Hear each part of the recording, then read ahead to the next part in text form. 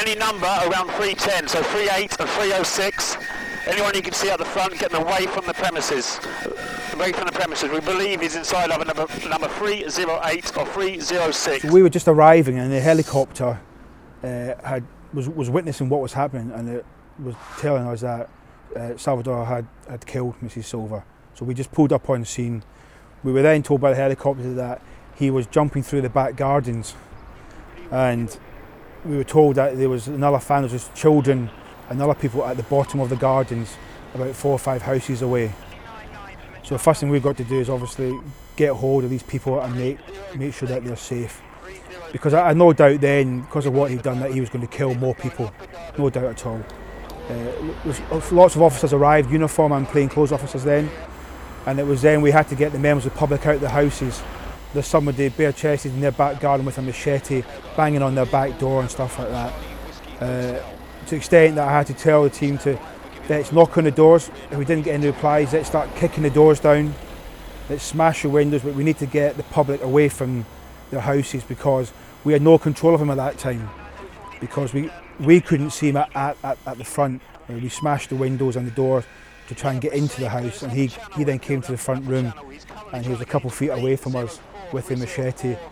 He started to smash the telly up. He was shouting. At that time I was trying to speak to him because that gave the other officers, there were a few houses along time, to get through the houses into the back gardens and try and warn the kids and the family that he was there. The first thing came into my head was, "Hello mate, what's your name?" And I've no idea why I said that, but all I wanted to do was just get him to talk to me, just to buy some time. His eyes were absolutely wide. He wasn't speaking to me, but I could see that he was enraged. And you know, I was scared because I was fully aware of what he'd done before. I fear for my life and the officers' lives as well. Because these officers, we all knew what he'd done.